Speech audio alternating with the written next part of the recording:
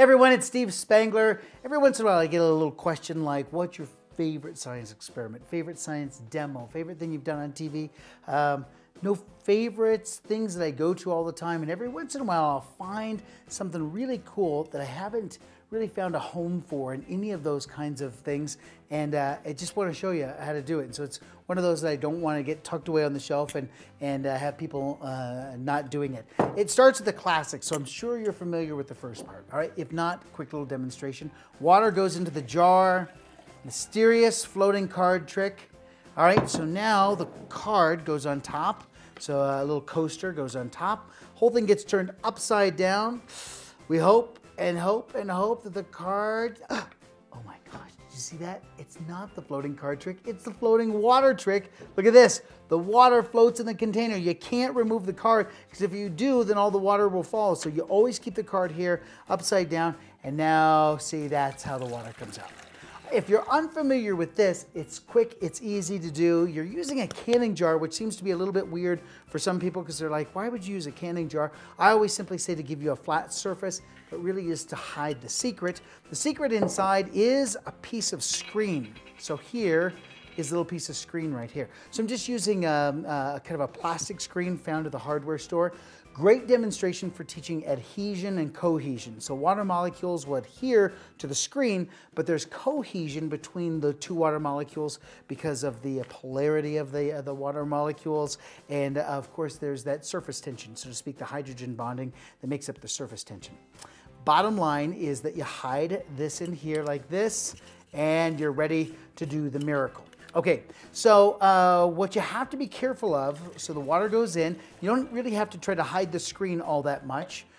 Most people don't see it anyway. Many times the card will stay. So let me put it here, turn it upside down. Let me see if I can get it to stay. See, there it is, it will stay. So sometimes it'll fall, sometimes it'll stay. That's nice. You don't go whipping it off, because if you whip it off, sometimes you'll break the surface tension, so you have to be pretty careful that way. But the screen now is there, and the water is just precariously held in place.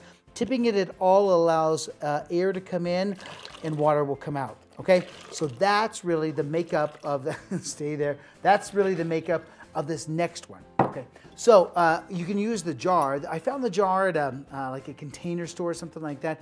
I thought it was great because it had this little opening, so this protects the screen.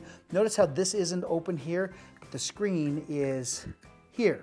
So from a performance standpoint, that's great because you can go just an empty jar, bingo. What you don't know is that there's a hole right here. Now, I had to buy a couple jars, found that the first few would break, so found somebody who could drill it. They have to drill it underwater, whatever. You find somebody who can drill the glass. So I have a couple of these salted away. You put a piece of tape over this and you do the demonstration as normal. When you want to mess around and do this next little part, just pull the tape off when nobody's looking, puncture it, whatever, but I'm going to put my thumb over it so you can kind of see what happens here. So again, from a little bit of distance, because you're probably seeing the screen on the top. All right, so here we go. There's the water. So remember, if I let go here, you don't want that. Don't want that. So now I'm going to turn the whole thing upside down. Card's in place like this. Whole thing's upside down. See if the card will stay. Card stays. But now watch, when we let go like this, the water's there. If I let off and let air in, watch what happens. Water will come out. Isn't that nice?